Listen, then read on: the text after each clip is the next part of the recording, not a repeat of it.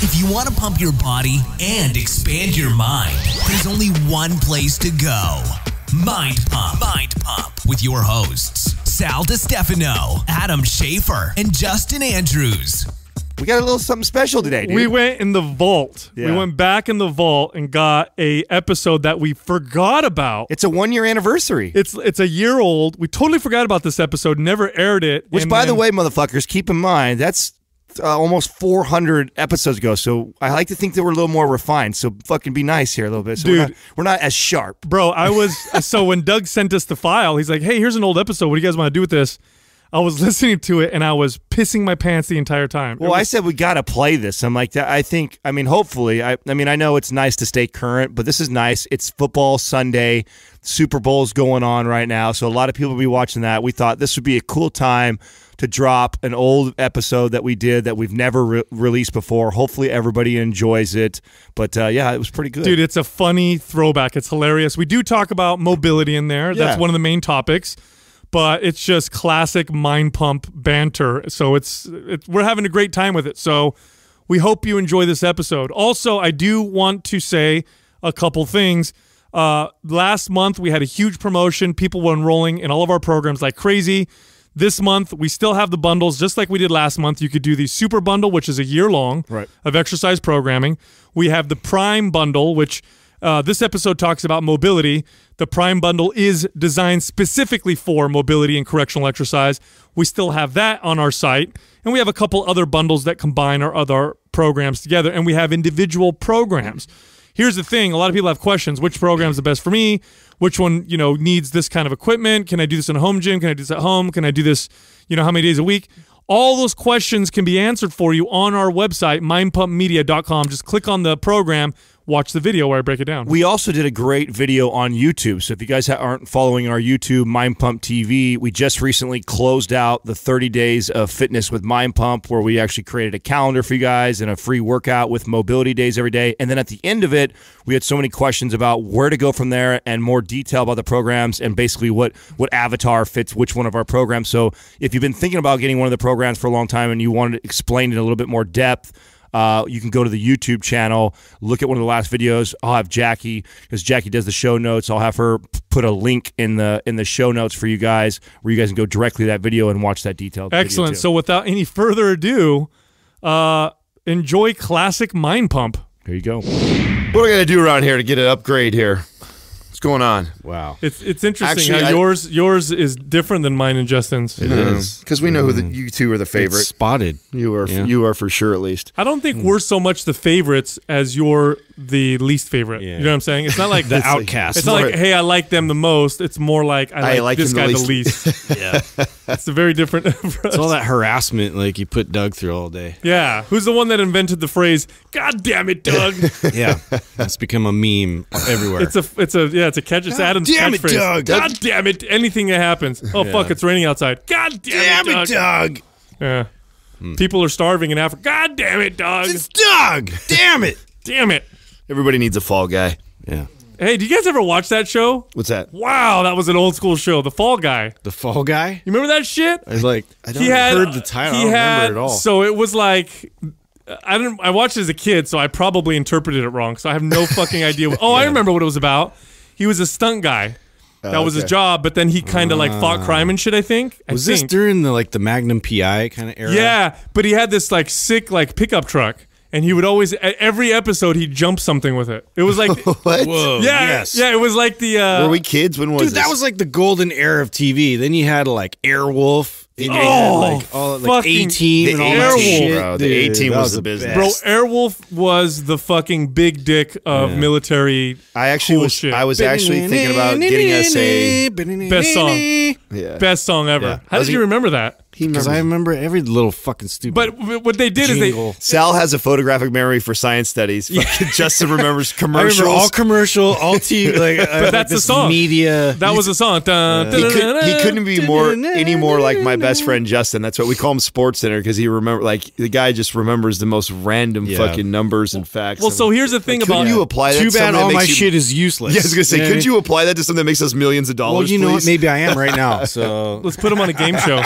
What if I know we should. That's actually. so. Let me ask you, Airwolf. Again, I was young. What was the premise? Like they had this badass helicopter, and they fought crime with it. Pretty it seems much. excessive. Yeah, it was that one. It was the crazy one, right? The crazy copter that was hella fast, and it had freaking the miniguns on it. And did it have missiles or miniguns? Everything. It had everything on it. All that shit. It was that was the era of like super because Knight Rider. It was right? all about helicopters, dude. Because even Magnum PI, he had that buddy that had a helicopter. It just seems that show up, excessive. It seems excessive AC to me. or whatever. His Like name if was. you're fighting regular crime, you're like, oh shit. Yeah, but you need a helicopter. That guy's mugging that person over there. And a fast car. Get the Airwolf, which is a military base. You know, it's a fucking missiles. Yeah, it's cool. You know what I'm saying? Well, don't you Oh think- shit! You just blew up the whole city. Let's shoot some shit. Don't you think that was kind of the beginning of the era of like where we like a lot of TV? And you need a van. When you think about a lot of like our TV shows, like even like the Westworld, a lot of them are based on like real stuff that's going on that we just not a lot of people know about. You know? Yeah. They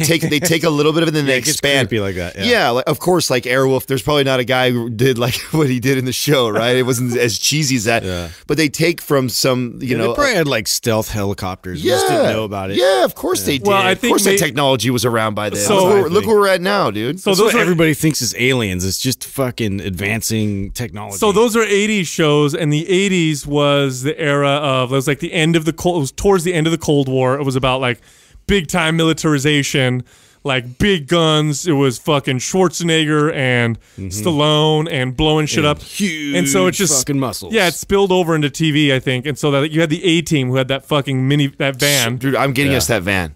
dude. No, you're not. Tell me, how would you like? We just went to last night. We went to a seminar. It's how kinda dope rapey would have been now. if we would have rolled up to Lululemon and came out of our black A-Team fucking van. Just roll out. Tell me, people would not be like, "Holy shit!" But I want to also. Justin would have gold chains all over him. Oh, would he be I would Mr. have T? like strapped like fake grenades. Pretty all sure over he would me. be Mr. You know what I T. mean? You can't do that anymore. I Justin. pity the fool. You can't do that anymore. I pity the fool. Calm down. Well, I wouldn't have to like paint my skin or anything. I would just like have like hair. You know, that was crazy. Like, I wouldn't do anything crazy like that. It was racist. I wouldn't do that. You could come out blackface.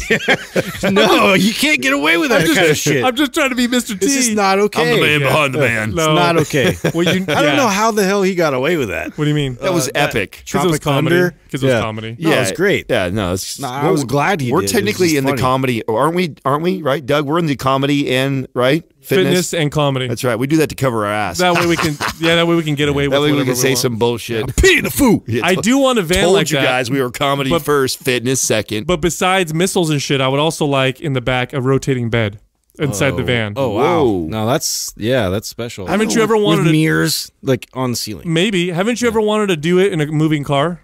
It You know what I'm saying? that would get crazy. Exactly. Oh, I see. Yeah. I see where Like you're it's going all with that. bumping around, and then you're in the back. Who's doing it. driving? It's lots of core stability. You know what I mean? A lot of stuff going on. You gotta trust. You gotta trust the driver. Can people see inside? I don't know. It's exciting. You know what I mean?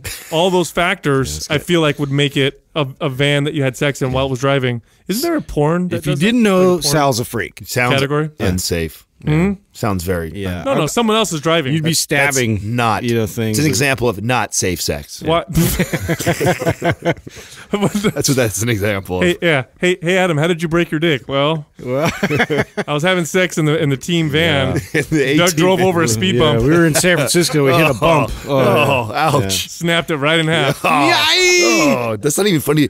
Why is that? You can't make like a pogo stick. Why can't we make dick jokes like that without everybody going, ooh? Oh, because we know that would hurt, dude. Katrina and I were just at a movie. We just saw. Can you really break your dick? Yeah. Is that possible? Yes, you can. That was weird the way I said that. He was my God! Yeah. so certain. It's like He's like 3 times for me, actually. it's like I went. glad you asked. It's like I went backwards in puberty. Like I'm gonna go back. No, yeah, you definitely can break your dick for sure. Wow. Yeah, there's I want to cases. see. I want to see pictures. You hear a kind snap. of. You hear a snap. Massive internal bleeding and bruising. Can we change the subject, please? And Yeah, then but it's not. It's like. and then you get not even a bone. but you can break the tissue. It's the what is the tissue I called? see. Fuck, I don't remember. It's not the corpus callosum. That's in the brain. But anyway, it Getting your heads mixed up. it snaps, and then I think many times your penis then is misshapen. Wow. Well, now So you make now me you think- have a I wonder crooked- if you have a would get, boomerang like dick. some Boomerang scar dick, tissue I buildup. like that. We could probably add an inch to it or so. circumference-wise? This I could don't be a know. strategy for some people. Just repeatedly The break your dick. swelling would So be insane. I was starting to tell you guys we were in the theater. Katrina and I just watched. It was before we watched Founder, right? So I told you guys we went and saw Founder, Ray Kroc, but it was another movie we watched, and it wasn't a good movie. But there was a scene where the guy gets just from behind, comes up and just gets kicked in the dick, like full everything, right? And it was so funny because the whole theater, all the men, like a perfect timing. It's like a harmony. Katrina starts like, laughing. 1, 2, She goes, "Oh my god, did you hear all the men?" Like it's like a scene. Everyone's in the scene, right? This is action scene. And then the scene comes where the guy gets kicked. And the whole audience at one, like it was awesome. Like all at one time. It's like, because, and they say men are empathetic. We're empathizing. Only for that. We can feel. You know, girls hurt too when they get kicked in the front butt. It hurts them too. The front butt? Yeah. butt. Did you just call vaginas front butt? I call it the cooter. You never heard of that term, the front butt? Cooter punch. Yeah, if they get kicked there hard, it hurts too. There's a lot of nerves there. It can give them a fat lip. It's not good. Oh, wow. Yeah, so you don't want to kick anybody in the groinish area. Although they have those kung fu masters. Have you seen the videos? Where they can somehow summon their chi and just repeatedly receive blows to the dick and handle it. Yeah, somehow. what is that all about? I've seen those videos where there's like a dude and he's like, and then they'll go by and they'll hit him in the back with a 2x4. Boom, 2x4. They'll hit him in the head and boom, it breaks it. And then repeated kicks to the nuts. The last move, someone comes up and just blasts him in the dick several times. You never seen these videos? And the guy's just chilling. I think I have, yeah. Have you ever been in a fight where someone's hit you and kicked you in the dick or anything like that, or punched you in the dick before? No. I had some guy try and twist mine off. That sucks. I did that. Wow.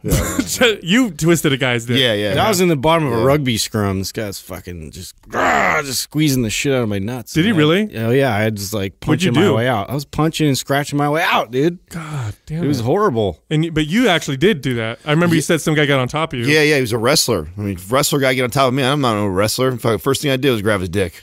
Real quick, I was on top. Real quick. That is the move. It is. Yeah, I remember there was like a group of people that were, of course, there's always a bunch of people standing by cheering fights on when fights happen. And I remember everyone going, you can't do that. You can't do that. Motherfucker, this is a fight, bro. I'm trying to live right now to do whatever. Rules? I'm just going to rules. If you know what's funny? Talking about rules. If you think rules in a street fight. If you think about it, if you're in a street fight and your primary, like your number one go-to moves are, I'm going to pick 3 moves. You ready? Okay. Kick them in the dick. Yes. Number 1. Bite. Yep. Yeah, bite. And poke in the eyes. You're probably going to win. Yeah. You're guaranteed to win. All great strategies. And the funny thing is, those are the Use last. dirt. Those are the last things that I would think to use in a fight, because immediately I'm thinking punch, jujitsu. But the reality is, I should just bite the motherfucker and kick him in the nuts. Absolutely. And like eat a piece of his face off, kick him in the nuts, and then you'll win. Yeah, every time. God, this is just act really crazy. We talk about paradigm you shifting. saw those guys that just take their pants off, and then everybody's like, "Oh," no, I don't watch. They run away. I don't watch that video. Oh, that would be pretty funny too. Getting ready to get a fight and then get naked really quick. It totally quick. works. Yeah. Could you imagine? Like, this guy's crazy. Could you imagine being in like a bar or a situation like that with all this testosterone, ego going, "Fuck you, no, fuck you, man," and push each other back and forth. Then you're like, "Oh yeah," and you just get naked. Oh yeah. Well, I'm ready. Yeah. Like, yeah. You ready, motherfucker? Oh yeah. Either he's too ready. If you get naked, they'll probably won't want to fight you, or if you just take a shit. Those 2 things right there are probably guaranteed to avoid a fight. Ooh, there you go. See, I don't know anybody. It's another great strategy. I don't think there's anybody in the world that will want to fucking tussle with you when you've shit yourself. No. Everybody's like, I'm cool. Get over here and tussle with me. Yeah. Who wants to tussle I don't want with none me? of that tussle. Yeah. Is that a real word, or did I just make that up? It's a good word, actually. Tussle? Yeah, That's tussle. way better than fight. It sounds like a tussle. fight. Yeah. It sounds like a Yeah. Like you guys it's kind of like Southwestern. You could tussle with your lady too, though. Tussle? Yeah. Getting into a tussle this weekend.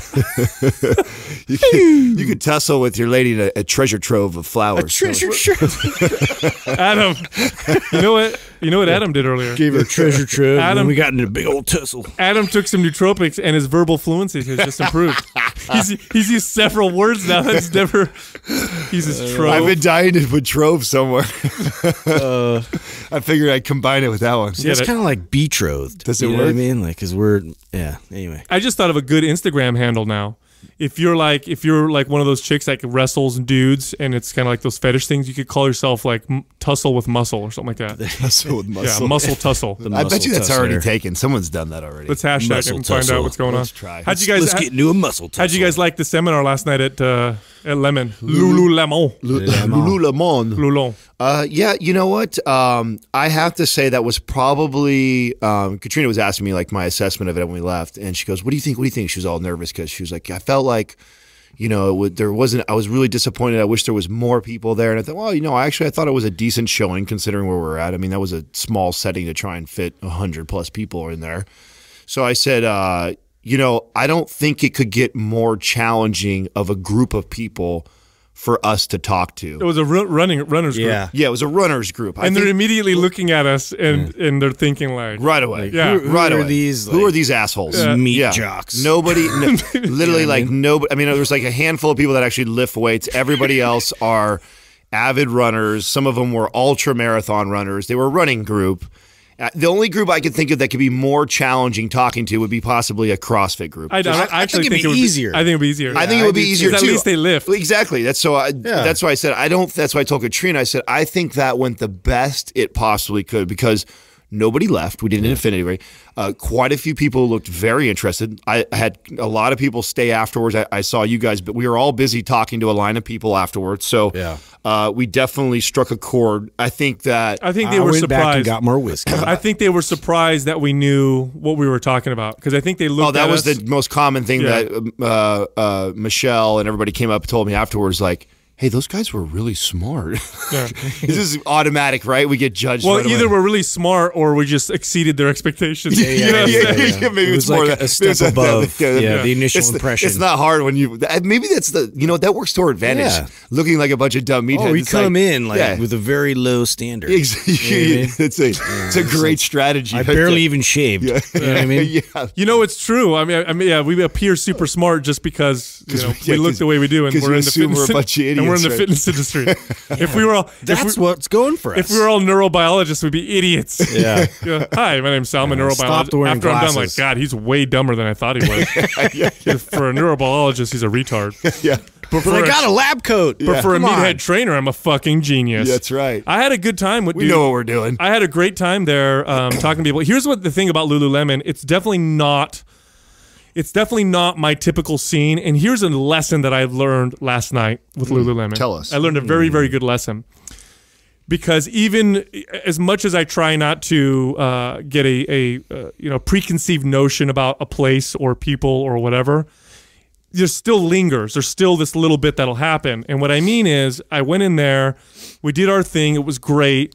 And then she's like, hey, I'm going to give you guys 40% off Lululemon clothes. I never buy Lululemon clothes because to me, Lululemon just seems for girls. You know what I'm saying? It just kind of seems for girls. It seems like it's yoga-ish, which is cool. There's nothing wrong with that. But it just doesn't seem like something that I'd want to wear because I had that preconceived notion. Well, I tried on some of their clothes, and I'm wearing some of their sweats right now. Let me tell you something right now. Fucking sexy. They're comfortable. No, we gave you compliments coming in rocking them. They got good clothes, like really, really good, high quality stuff, and it looks really good. So I'm mad that I never really took them seriously. Yeah, I'm thoroughly impressed. It's a little tough though. I mean, their sizes are. It's hard. They're not quite designed for me. Like they haven't quite made it into the meat market yet. Yeah, you know what I mean? most of the stuff I have to wear from there is like double skinny. XL.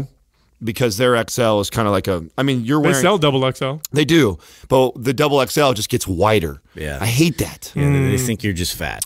Yeah, it's exactly. It's a double XL. Either you're one of us or you're fat. If you've ever shopped and you put like an XL shirt and a double XL shirt, like lay them over the top of each other. It's not longer, it's just wider. Yeah, it's just wider. So that's the frustrating part for a guy like me is I don't need it. In fact, it could be a large as far as how narrow it is. I need it to be longer so it doesn't turn into a belly shirt when I do overhead presses. You're more of a not so much of a width person. You're more of a length person. With clothes, dude. We're talking about my shirts, right? Yeah. What are you talking about? Yeah, that's true. God damn. Yeah, that's true. You know, it's interesting. We talked a lot. So we're obviously talking to a group of runners, and we figured, God, what the best thing we could possibly talk about with these people that they'd probably be interested in would be 1 rep max powerlifting. Just kidding. We talked about priming their body before priming and mobility. I told you we should have just started off like flexing and doing a whole routine. Yeah. What I wanted to say is I was going to introduce everybody, and I was going to introduce myself, Adam, and then I was going to say, and I'd also like to welcome Justin Andrews, the world's heaviest ultra marathon runner. Just to see what they'd say. Oh my God, I wish you would have done that. You know what? Next time I'll wear a medal and we'll totally go with it. I'm like, I won this medal. I wonder how many people I'm in the world's fattest ultra marathon world records, the heaviest fucking ultra marathon. This doesn't add up. To give you guys context, the normal you can hear him miles away. The average marathon runner would need to carry 2 other marathon runners in order to equal the girth and weight. Yeah. It's like a 7-day challenge. You have to eat somebody to finish. So, but anyway, no, but we talked a lot about mobility and stuff, and we talked about, at one point, Adam, you were talking about squatting, sitting in a squat, getting into a squat. You know, it's been a while since we kind of went down this road. I think it was last year, mid last year, we went on this little kick where every other episode or so we were doing just on like a body part and, you know, I remember that we all had great feedback and we said, you know what, we need to make sure that we still visit some of the basics because, you know, we get so caught up in all like the new cutting edge science or what's new here and what's new there and like, you know, the competitive edge of everything. And it's like, you know what, so many people neglect the basics and or totally just don't understand the importance of it. And understand that focusing on that and mastering that will benefit us so much more than all these other little things that we talk about or people ask questions about getting the competitive edge. So much more. Well, when you think about the squat, and we're not talking about working out with squats, although those are also obviously also squats. We're just talking about just being able to get into a full sit down, feet are flat. Yeah, feet are flat. You've got good posture. You're comfortable. Squat position.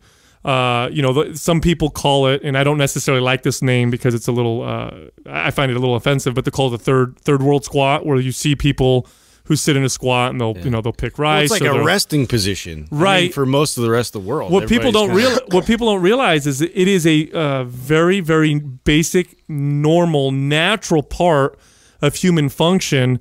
And in modern societies, we've eliminated it out of our day because when we sit in chairs. When we poop on a toilet that's a chair.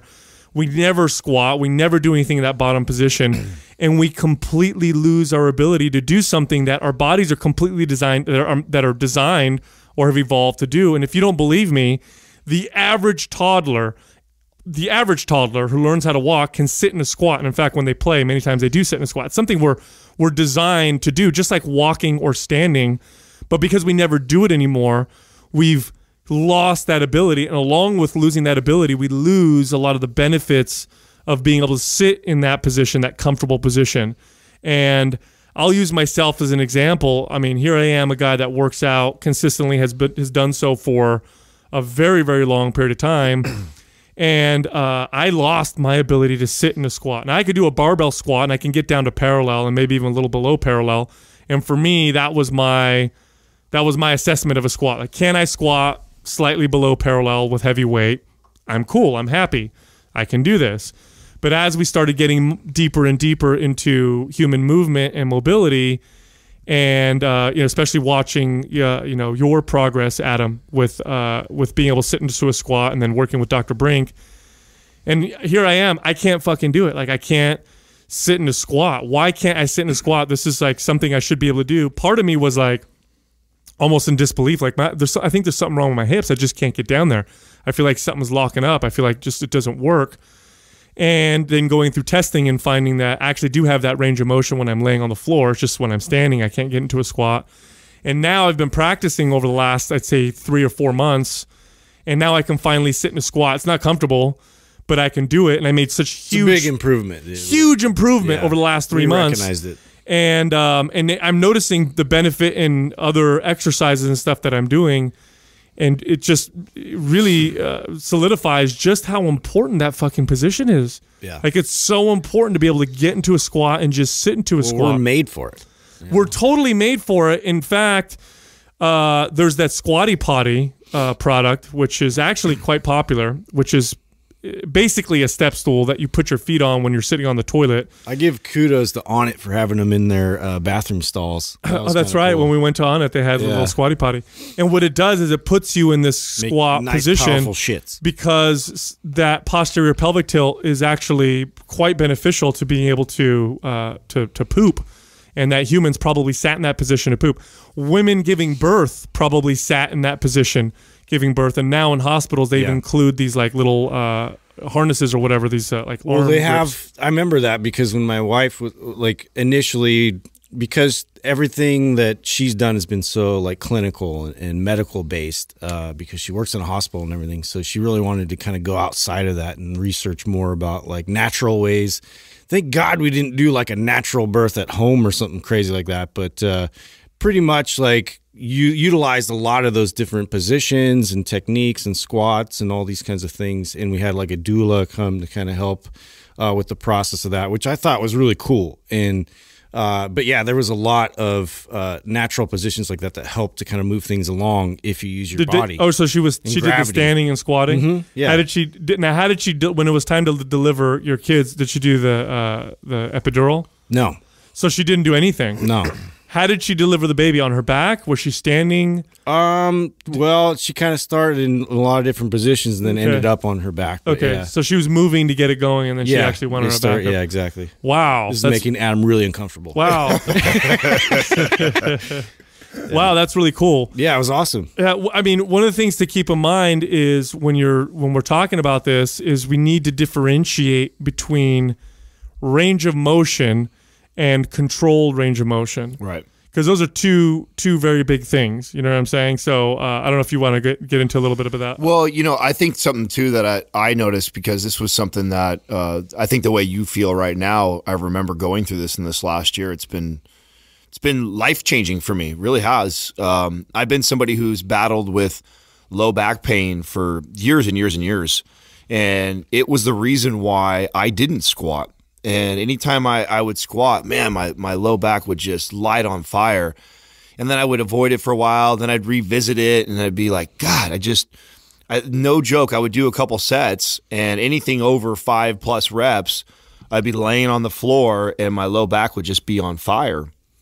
And so I just justified not doing them. And it was, and I heard Brink last night talk about that, and that's this. People go like, stop squatting because the squat hurts them. And it's like, no, the squat didn't hurt me. And the squat's not what's hurting me. It's my mechanics are what's hurting me. You hurt you. Yeah, I hurt me. And, once I started looking at it like that, and then we started addressing all the issues I had that was keeping me from able to go down all the way into a baby position, I started to notice relief in my low back, and I was sleeping better. All my other movements became better.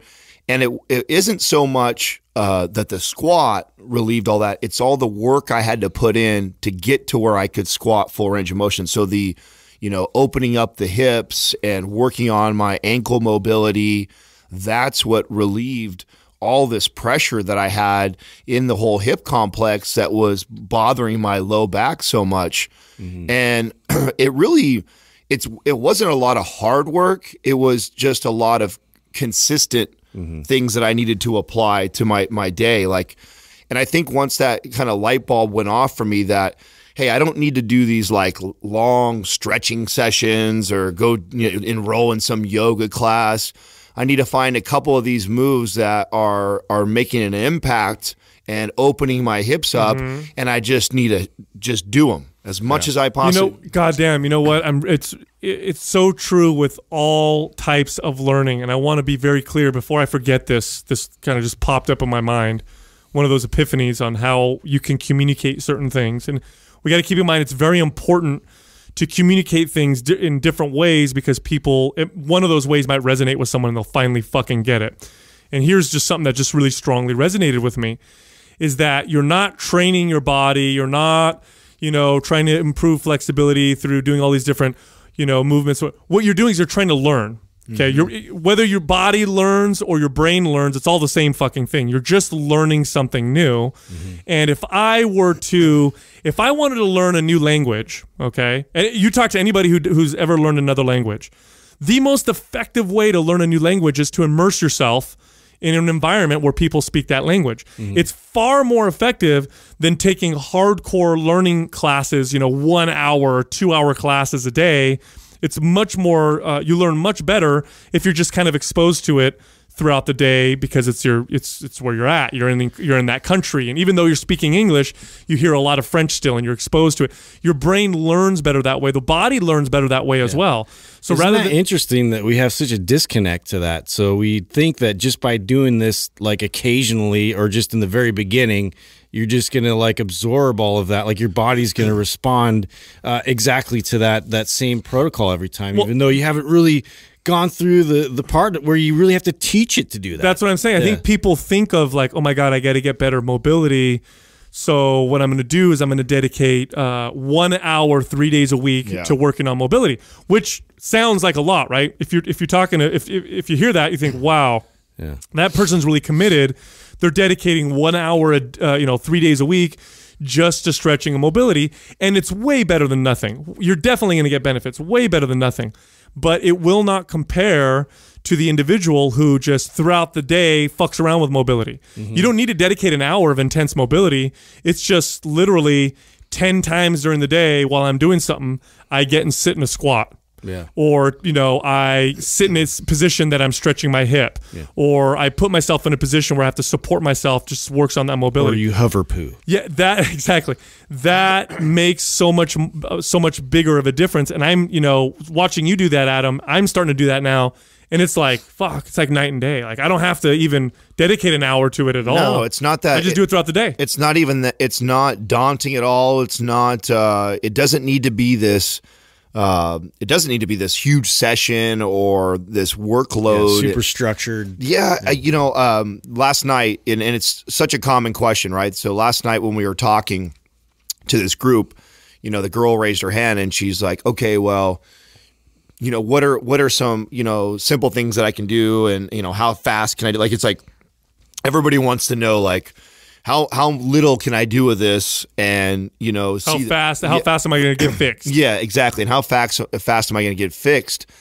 And Brink made a really good point of saying that, listen, if you're dealing with aches and pains and something isn't right with your body, and yet you have this passion for running, or you have this passion for lifting weights, or this passion for a sport that you love to play, and you're like, okay, Adam, what do I need to do to fix this while I'm playing? What is it? And the real answer is that if you really care about getting rid of the pain and learning to move better, then that needs to become the priority, and then everything else you kind of fit into that. And I think that's where we go wrong first, is that becomes the mentality, is where we don't want to interrupt what we're currently doing that we love to do so much. You want to maintain whatever performance you have, and you don't want to see any numbers drop ever. And when in fact, if you were willing to go through the process of allowing some of these metrics to kind of fall a bit, to really build and fortify your joints and range of motion and strengthen these ranges of motion, you come back, you exceed, those numbers. But you're not going to be able to exceed it if you don't, if you're not willing to compromise. That's the irony in the whole thing. The irony is, if you stop, doing all your intense training so that you could dedicate your time to working on, correcting imbalances or, eliminating pain or improving mobility. The irony is, at the end of it all, at the end of the long cycle, when you go back to your intense training and you get back into the, getting performance on stuff, you're gonna end up better off from a performance standpoint anyway. Well, that's the irony. And it's really, if you really think about it, gentlemen, it's actually a poor relationship to exercise. Absolutely. When someone tells you, hey, listen, you need to dedicate the next 4 weeks to all you're going to do is correctional exercise and mobility work to fix the fact, to work on the fact that your back bothers you, your hip bothers you, or to work on your mobility. And the person freaks out like, I can't not like lift heavy for a month, or I can't not. You hit it right on the head. It's a bad relationship to exercise. It's awareness. It's no different than the debate we got into when it's talking about nutrition and the levels of awareness. The same concept is true with training and taking care of your body. People they wanted to, and Brink talked about it last night too. Like everyone's got this. We all have this pain or nagging issue that we have that's on a 0 to 10 scale, and it may only be a 1 to 3 on you right now because you can still go about your day and do these other things, but it's there. And it's just a matter of you being aware of it or ignoring it and continue doing all the things you're doing until it gets to a point where you can't ignore it anymore. And then which is what I feel like people do with food. It's like you have this food addiction or you have this food issue and you keep doing shit until all of a sudden the doctor says, hey, guess what? You have diabetes. Or hey, guess what? This is shutting down on you, or this is blocked now. And now you got to fix this. Then all of a sudden that we have our first bit of awareness, like, oh, fuck. I do have a problem. Yeah. I do have a problem. But I still like that, so can I get a pill? So the trick is for all of us to become more aware way before we get ourselves into these major issues. If you already have these little things these little nuances that you're noticing about your movement and your body now, start addressing them now so they don't become this thing that limits you from doing basic movements later. And I'll tell you right now, if you're not squatting, and you're not squatting because it hurts, it's not the squat that's hurting you, it's you that's hurting you, and you need to address that. There's your first step of awareness. You stop neglecting that movement. You don't, and in fact, if you can't squat right now, then that should be the main focus of your workout. It would be no different. Look, it's imagine right now if you just all of a sudden couldn't walk. Would that become a priority of yours over everything else? You better fucking believe it. Like all of a sudden, if you lost your ability to walk, you're like, I am dedicating some serious time. Well, look at Dr. Terry Wallace. To learning how to walk, right? Yeah. Well, squatting is right up there. It's right up there in terms of being a fundamental movement of the body. And if you can't sit in a squat, you should definitely dedicate and prioritize some time to be able to sit in that squat, because what I'm learning on a personal level now, I'm learning this. I knew this objectively, but I didn't experience it on a personal level just probably because I kept myself in a little bit of the dark, right? There was a little bit of me that still remained in the dark because I still like to squat heavy weight. I still like to be able to pull my 500 pounds off the floor. I still like to do all those things.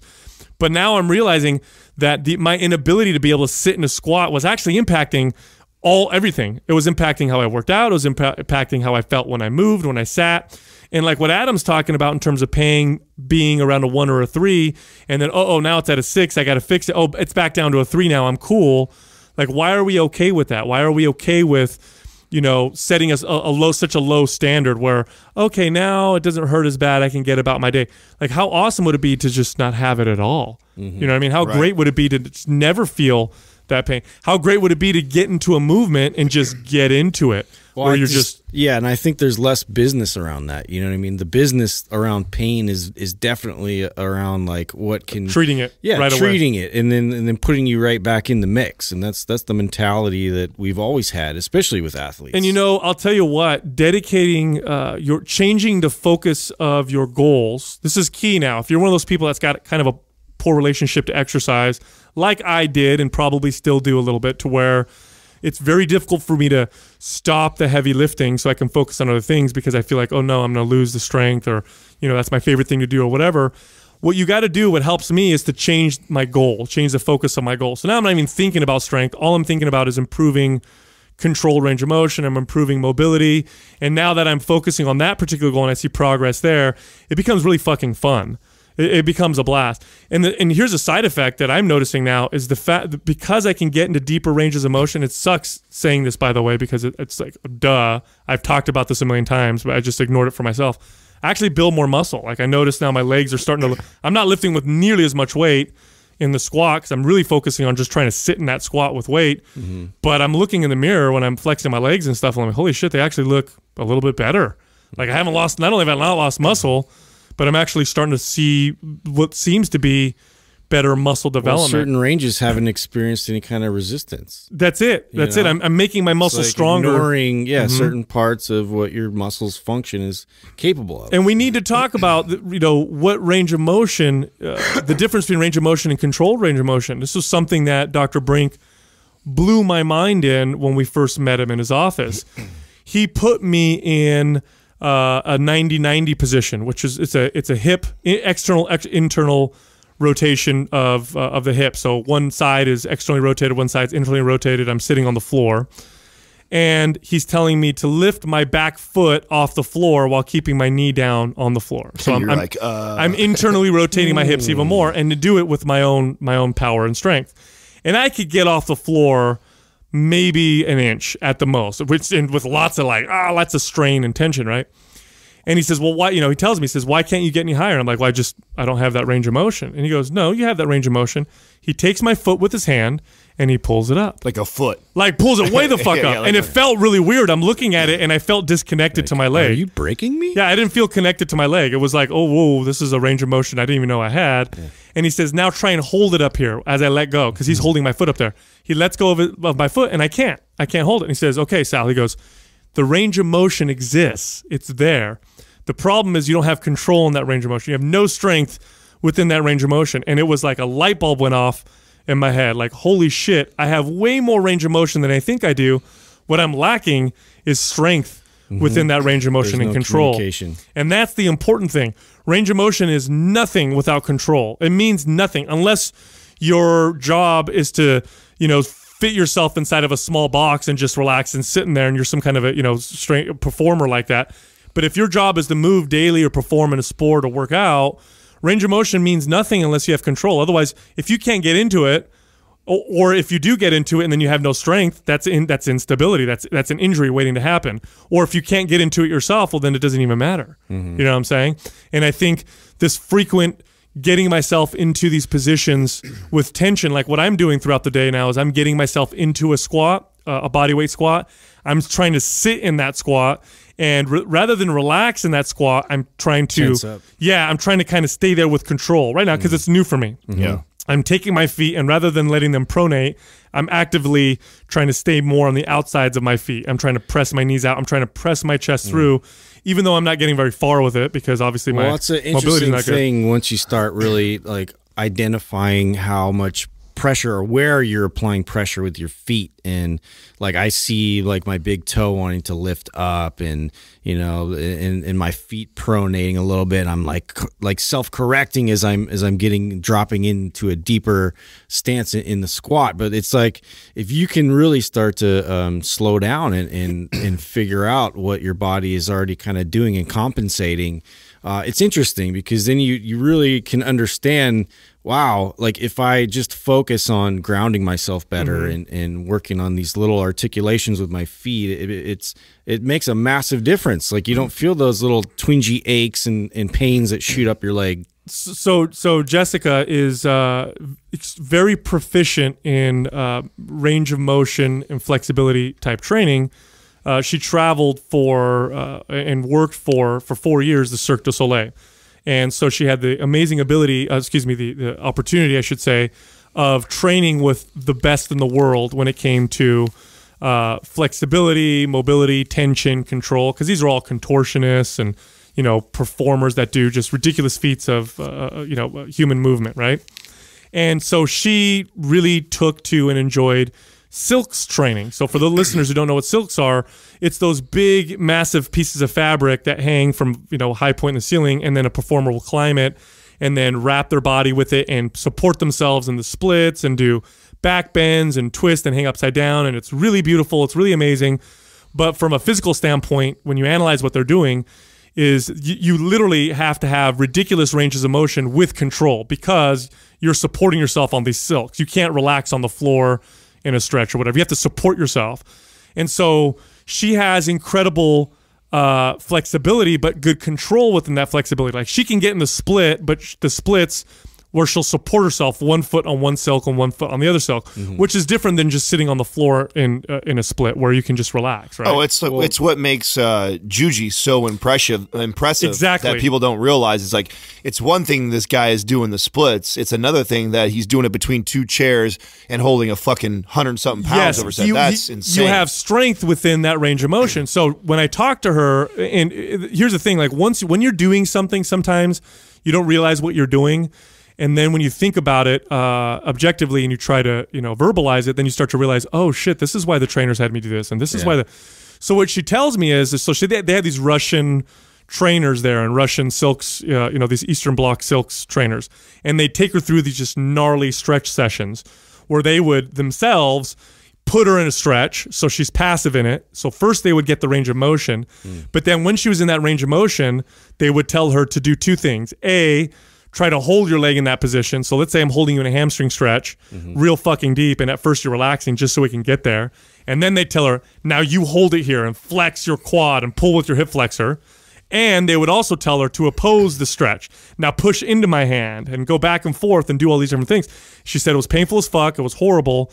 But she went from being an extremely inflexible individual who couldn't touch her toes to now she's like one of the most flexible people I know. Yeah. And as she's explaining this to me, and as I'm learning all the stuff with Brink and all the stuff that we're doing with mobility and how we, when we put together Prime, I'm realizing that they were training strength within ranges of motion. Well, that's exactly what they were doing. That's exactly it. And it's basically how I've always, I've wondered how to explain a guy doing like the gymnastic rings, and why that was always so impressive to me was because you'd see this guy with his arms all the way out, like in a crucifix pose, and then he goes and flips upside down, he pulls himself up like seamlessly, everything just looks so smooth. I'm like, how, I know just like doing a pull up and then trying to transition into a muscle up or whatever, that's in itself is it's incredible the amount of strength that you need for that. But more than that, they're training themselves on crazy ranges of motion and applying insane amount of force on demand. And there's a way to train for that. Yes. So here's a great example. Let's say you have tight hamstrings. We'll just use hamstrings because everybody feels like they have tight hamstrings. And throughout the day, you want to apply this kind of frequency principle that we're talking about, where you just throughout the day you practice, you're learning, you're teaching your body how to become how to gain more range of motion with control in the hamstrings. So the average person may think that what they would do is they just stretch their hamstring statically. I'm just going to put my leg up on the table and just kind of sit there and relax and let the hamstring stretch. And you will get more range of motion that way, but you won't get control. Here's how you would get control doing something like that. So let's say I do that. Let's say I put my leg up on the table and I get into a stretch. First, I get into the stretch and I relax for a second and try and sit in there. Then while I'm in the stretch, now what I'm going to do is I'm going to try and pull my leg up while I'm in that stretch and hold that for 20 seconds. Then I'm going to relax for a second. Now I'm going to push down into the table. I'm not moving. My body's not moving. I'm just creating tension. Now I'm pushing down into the table while I'm holding the stretch. Then the next thing I do is I point my toes while I'm in that stretch and tense my quads. Then the next thing I do is I pull my toes back while I'm in that stretch and tense my quads. And then I rotate my leg and then I flex, all while stretching the hamstring. What I'm doing is I'm creating tension in different positions. And what that does is it creates that neurological pattern, that strength. It gives me strength within those positions. Your signal gets louder. It gets much louder. And all I'm doing is I'm looking at a grand total of 30 seconds to a minute and a half of doing this throughout my day, and I do this maybe 3, 4, 5 times a day. So you're literally dedicating a grand total of 10 minutes during your day doing this. And so far I've done this. I've been doing stuff like this way faster progress than spending 30 minutes of stretching at the end of my workouts. It's really blowing me away. I don't think there's been a day where I've spent 30 minutes to an hour just stretching or mobility work. You don't need to. You just and frequency wins. I'm far better off doing it 3, 4 times for 5 or 10 minutes throughout the day than I am one time really long. Circling back to the squat. So my best friend, I got a chance to hang out with him this weekend. I hadn't seen him in a while, and he's recently got back into lifting and working out. And he's like, "Yeah, I know you really motivated me to get back to squatting." And he's like, in squatting deep. And so, he told me, he's like, I can't quite squat with the barbell really deep. So he tells me he's been using the Smith machine and squatting all the way down to the floor.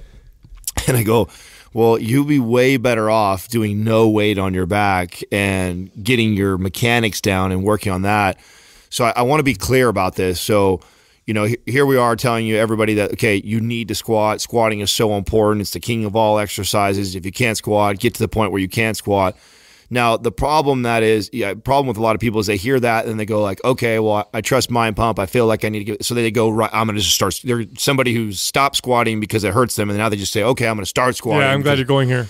Because Mind Pump tells me I need to squat, and then they start pushing their range of motion because they know that we've been saying that you need to get deeper in your squat. Well, it doesn't work that way. Like Sal's talking about his progression, that, well, he's been working on this for 3+ months. Shit, I was working on it for over 6 to 8 months before and you can just go back and look at my Instagram. Go all the way back in the last year and pay attention to a squat video I did last year and look at the squats now. But that's been a gradual progression over the last year. I didn't just go from, hey, barely being able to break 90 to all of a sudden sitting in the baby position. Because you didn't have strength in that range of motion, Yes. You would have hurt yourself. So my process looked more like this. Like first thing I would do is I would use TRX straps so I could balance on something, and then my goal was to try to get down to the bottom of a squat position, which was very hard for me. It was painful. Yeah. And I would just practice that, or I'd put my hands on a couch or something so I could reach forward and get balance. And I started with my heels elevated to start with. Then I started lowering my heels to the point where I could go flat. Then I started practicing without having to hold on to anything, and I could only get so far. Then I practiced. Then I was able to actually get down to the bottom without any weight. Mm-hmm. Then I would do it with the bar. Meanwhile, normally I can squat with 300 pounds. I could go up to 3 plates, and that's what I can work out to. Meanwhile, what I'm doing is I'm slowly scaling the weight down in my squat and going deeper and deeper and deeper in my range of motion. So I went from 3 plates to 2 1/4 with a little bit of a deeper squat, to 2 plates with a deeper squat, to 1 1/4 with a deeper squat, then I went all the way down to the bar to be able to get all the way to the bottom of squat, to, for the first time since this process began, I have squatted with 135 pounds, but at the bottom, where I'm totally getting down to the bottom. And I'm not allowing myself to go any heavier until I can get really fucking good with 135. And I'm doing 5 reps. Like 135, I can press with my arms above my head. Like that's not a heavy weight. I could throw it if I wanted to. But to get down into that position with good tension control within that range of motion, there's a good 12 inches or so where that 135 is about as much as I can handle. Once I get out of that 12 inches, I can hammer it up, no problem. But that's the point. The point is I'm using, the weight is matching my worst part of my rep, which is that bottom position. I'm not trying to go as heavy as I possibly can, because the point is you can handle 12 inches. That's the point. With 135 pounds. Here's an important point to make too, is that there's 3 major areas that anybody that I've helped with this that we have to address. And whether you address all of them together and you make slow progress towards this really deep squat, or you address one at a time and get really good at it, which is kind of the way I went at this. So I'll start with, you have your thoracic region, you have your hips, and then you have your ankles. Those 3 are typically the 3 main areas that limit people from getting them into this really deep squat. And, I was just Everett was at our seminar last night, and he's like, felt so inspired to like work on his squat depth, because he kind of stops right at 90 degrees and he can't get all the way down. He's like, man, I really want to get to the point after listening to you guys and Brink talk about how important it is to be able to connect and go all the way down there. And he's like, so I'm going to start squatting barefoot and doing this. I'm like, hold on, dude, pump your brakes. You've been wearing high heel shoes squatting and just getting to 90. You don't need to take your shoes off and try and go all the way down. And I said, learn from my mistake. I got so excited about my progress in my squat that I did this exact same thing. I'm like, oh, I'm done with my belt. I'm done with my shoes. I'm squatting barefoot all the way down. And then I hurt myself because I wasn't ready. And it wasn't even a lot of weight. It was just, I wasn't ready for that. So once the hips get opened up enough to where you get down to 90, well, then you also are going to have the thoracic region that's going, where I'm at right now. That's going to round forward still, and then you're also going to have a limiting factor with your ankles. It's rarely ever just hips and then you're good. Like normally, if your hips have been really tight, you haven't been getting down that position. You haven't asked your ankles to have that much travel, and then you also haven't asked your spine to stay in that neutral position when you get that deep in the thoracic region. So each one of these are going to be limiting factors to having that beautiful, perfect, deep, barefoot squat. And so make sure that you're either one, addressing all of those, or you make progress in one, and then you go to another area, you work really well and consistent towards range of motion there, and then together you'll finally get. It's taken me, like I said, a whole year before I could sit in this position, and I'm still not all the way there.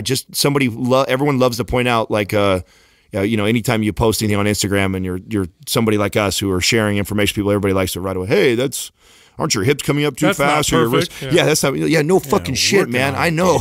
I'm very aware of all my imbalances. No, it's funny because you're listening to a few meatheads here. Justin has been focusing on mobility and movement way longer and more in depth than I did, and more than Adam did, because Adam was competing for a while. He just didn't do it anymore. Yeah.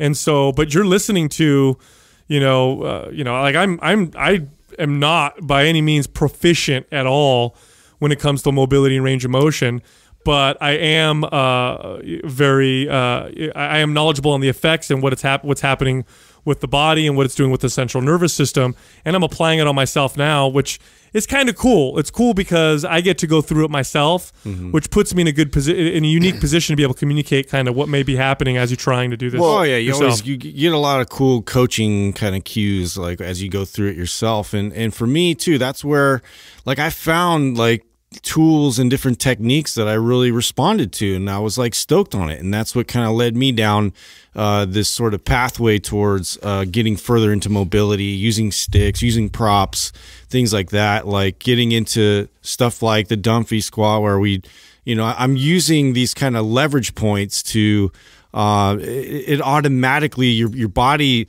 tends to tense up the way that you want to be able to recruit that process, and so it's just a helpful way to kind of direct your hips down and to be able to sort of gain that recruitment and that response that you're looking to achieve. This is probably why the biggest we get messages from people, right, who enroll in our programs, MAPS, and whether it's a aesthetic, prime, performance, anabolic, whatever.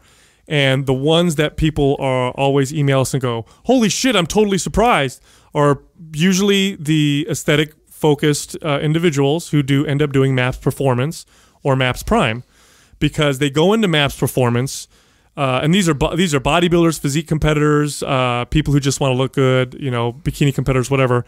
They go into MAPS Performance because they trust us, right? They listen to us on the show and they're like, okay, I was the least, I did MAPS Anabolic, I did MAPS Aesthetic.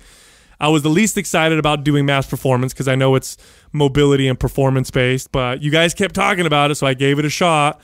And holy shit, I'm blown away! Like I can't believe my squat is better, my deadlift is better. I'm building more muscle, and it's this wonderful side effect of improving ranges of motion with control. Yeah, it makes such a huge fucking difference in the way you look too. So it's not just about moving and feeling better. Like I'm telling you right now, working on these things, even if you could care less about being able to sit in a full squat or whatever, you're going to build more muscle and look better. You're just more well-rounded. And the messages we're getting from people is that they're blown away when they do performance or prime, which is also I guess you could put it in that category of mobility.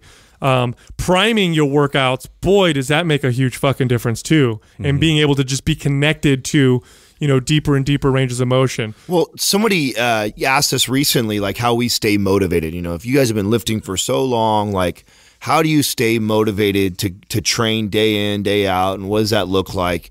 And the tip that I gave, or for me, this is how I do that. Is I find areas of improvement that I need to work on, whether it be a simple movement like a squat or overall mobility in an area. And I set goals for that. Like, I want to be able to do this. Like, I want to be able to do this, and I want to do it well. And it gives me something to focus on, and it gives me a new goal that's not scale driven. the mirror driven, or based off of how much weight I need to be lifting, which there's nothing wrong with those goals too. I love going after those too. That's what drove me to compete. Dude, let's be honest though, we've done that for decades. Yeah.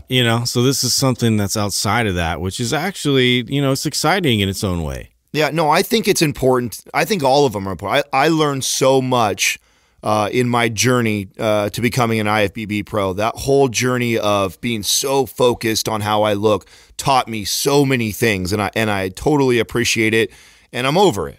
I'm over it for right now as far as like competing at the highest level, because there's other things that are important to me, and like I'm totally enjoying this moving better. And I know me too, like I'll keep working at it until I feel like, man, I feel great. And I already do feel really great. I feel the best I've felt in my life in a very, very long time. And I don't feel like I'm way off from that aesthetic version of me. Like I feel like that's so close that I could be there within 4 to 6 weeks, no problem. So for me to have an aesthetic physique right now and moving the way I'm moving right now, and to be pain-free like I am right now, I mean, I feel fantastic. But then I know me too, like something I'll get a hair up my butt or whatever, and then sooner or later I'll be focused on something else. And to me, that's how I keep going and how I enjoy this whole process. Tickles, by the way.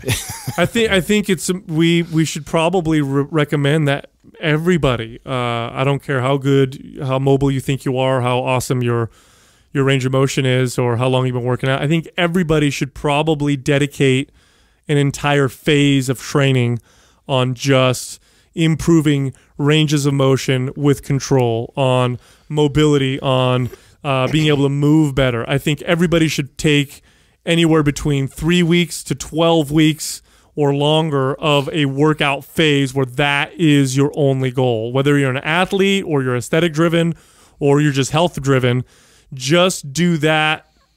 Just phase it, put it in, make that the primary goal where you forget about everything else. You're not worried about how much weight you're lifting. You're not worrying about aesthetics. You're not worrying about the pump or anything like that. All you're focused on are those things. And I promise you, you're going to come out of that phase. Your mind is going to be fucking blown. You're going to go back to your other phase, and your mind's going to be blown again. Your body's going to respond in different ways, in new ways. It is going to be the shock that your body needs to start progressing again. I hate that when they say that. Shock your body into, shock. That's in reality, that'll do it. That'll probably do it. Like if you've plateaued forever and you're just not seeing any progress and you're frustrated as hell, phase in a nice, 3 to 12 week period of just mobility, range of motion training, of just that kind of functional type of work, and then go back to what you were doing before and see what happens. Well, real soon here, you guys we're getting ready to wrap up our focus series that we were doing on our YouTube channel. So if you guys aren't subscribed to the YouTube channel at Mind Pump TV, so Mind Pump TV on YouTube, if you subscribe to it, every day we're releasing free videos that are short, 3 to 5 minute, little bit of tidbits of information. And we're about to transition into mobility videos. So if this is something that you need to work on, maybe you don't know any programs, or you can't afford a program right now, but you're looking for more help, more tips. This is why we created the YouTube channel. We want to try and help out as many people as we possibly can, even if you're in a position that you can't afford one of the programs. If you can't get Prime, you can't get Maps Performance right now, which ideally would be, this would be most ideal for everybody, because then you can figure out what's best for your body. The next best thing after that is at least take the free information that we're just start applying some of those movements. And start applying to some of them. And that was the advice I gave last night to somebody, is like, well, listen, go through these movements, and you're going to know. You're going to know when you get into them, the ones you really struggle. The ones you're really struggling to perform are probably the ones you need to work on and work towards them and get good at them. And don't think intensely. Don't think, okay, I'm not good at this, so I'm going to stretch as hard as I can and intensify it as hard as I possibly can and do it for a long period of time. No, just learn them. Yes, exactly. Learn them, get down in that position, do it for a few minutes, move on.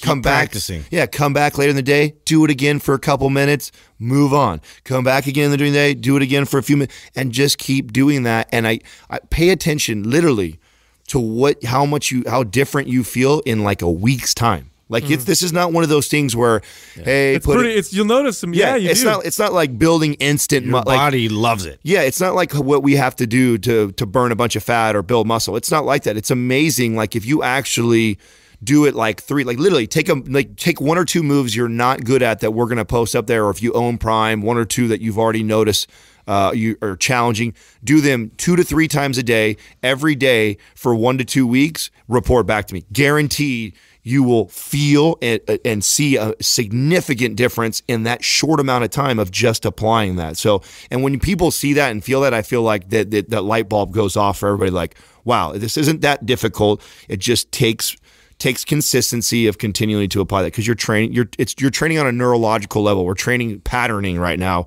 It's not a strength thing. It's not like you're trying to build a bunch of muscle, burn a bunch of fat.